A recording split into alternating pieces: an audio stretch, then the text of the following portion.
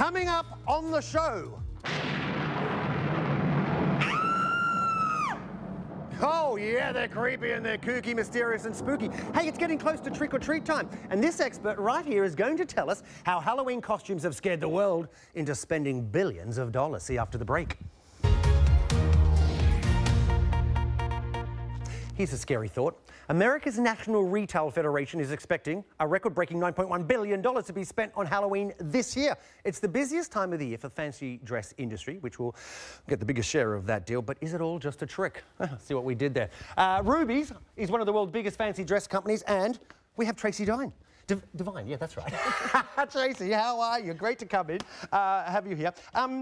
Let's talk about, you've been in it for a while. How has the fancy dress business changed over the years? Well, it's certainly, as you said, a huge number, and it is growing year on year in the UK. We are certainly following the US trend. Yeah, because I just know when we do the numbers here, just in the UK alone, of the spend, it started off small, but people, and it's not only kids, right? No, absolutely. Why should they have all the fun? Exactly. No, but seriously, we're seeing more and more adults, an increase in adults. Absolutely. Well, I think it's a family occasion. It's a family occasion. I think that's what we're embracing. You know, mum, dad, kids, friends, family can all go out and enjoy, have the party.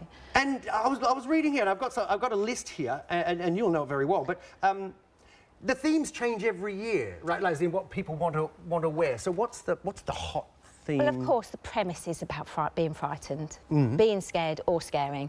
But we are very driven by blockbusters and the latest movie. Sort of movies?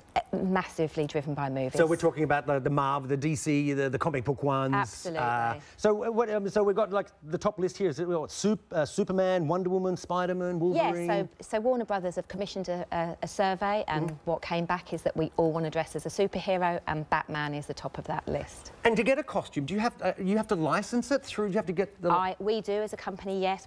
We negotiate with Warner to get the Batman licence and on a contract basis. So every time somebody's wearing a Batman, for example, Warner Brothers is getting a little cha-ching. They're no fools, are they? Absolutely no fools.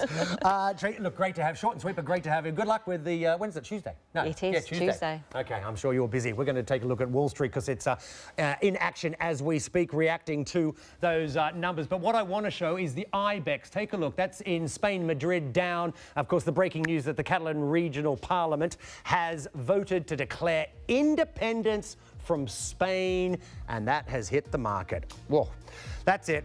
Hey, everybody, have a great weekend. I'm back on Monday, same time, same place. You can follow me on Twitter at BBC Aaron. And Geeta's back at the top of the hour with Impact and, of course, more of that breaking news about Catalonia declaring independence from Spain. Have a great weekend. Bye-bye.